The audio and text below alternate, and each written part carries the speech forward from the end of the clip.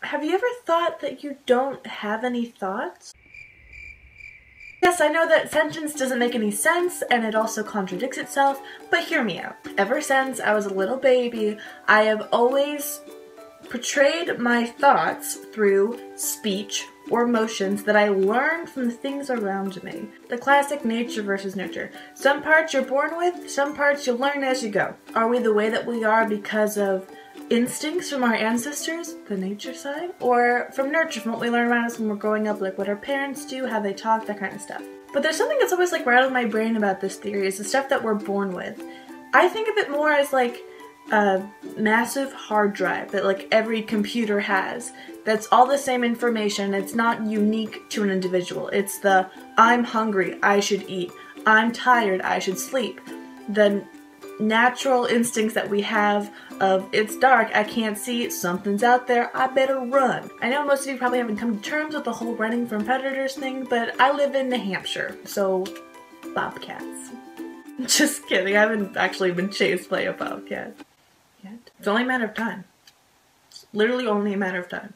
If half of me is made up of like this automatic base of nature instincts that everyone has, and the other half is all an adaptation of my culture and what I see around me and what I've learned, have I ever actually had an original thought? Now I get that original thoughts can be possible because there's been inventions and quotes, but I think that myself, me, hi Sarah, how you doing, have not had an original thought. So all my life so far has been schooling, which has been learning, displaying, and then forgetting, but it's never been like create and ponder and share.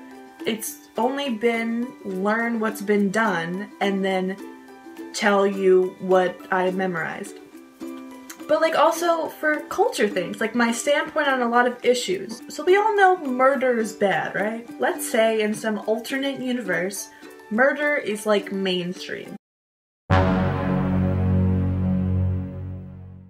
Wait, are you telling me you haven't murdered anyone yet? Yes, I have. Yes. Totally have. Murderer! Like, I honestly wonder how I would feel about it. I like to think that me, like myself, not instinct, not like nature, nurture, culture, know that murder is bad because of just like the kind of person I am. If that or something like that was mainstream and it was like normal and it was thought of as okay, I seriously wonder if I would be like, yeah, it's cool. Because right now, obviously, I'm like, no, that's not cool to murder someone, you know? If that was what I learned when I was growing up, I wonder if I would still have the original thought, like just me with no evidence from culture, to know that it's a bad thing, or if the only reason I think that is because of what I've like gathered from around me. So basically they say that the whole nurture part of it is that you experience things and you yourself as a person take those things and form into the person you are.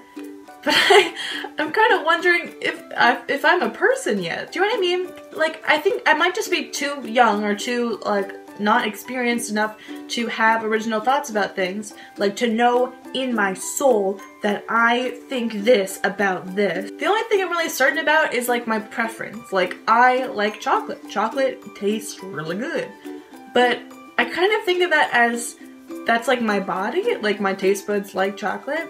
But I'm talking about, like, my consciousness. So there I was, laying in my room, coming to the conclusion that I don't exist. So if I was here and I had no natural instincts, and I had no evidence of culture, and you just sat me in a white room, what would I do? Like, what would I think? I guess language is a part of culture, and that you can't really just have language without culture because the words mean stuff in culture. And I haven't thought too much about this because like my brain right now it's not at the boiling point, but it's just like just under, so it hasn't quite melted yet, but it's like getting pretty steamy.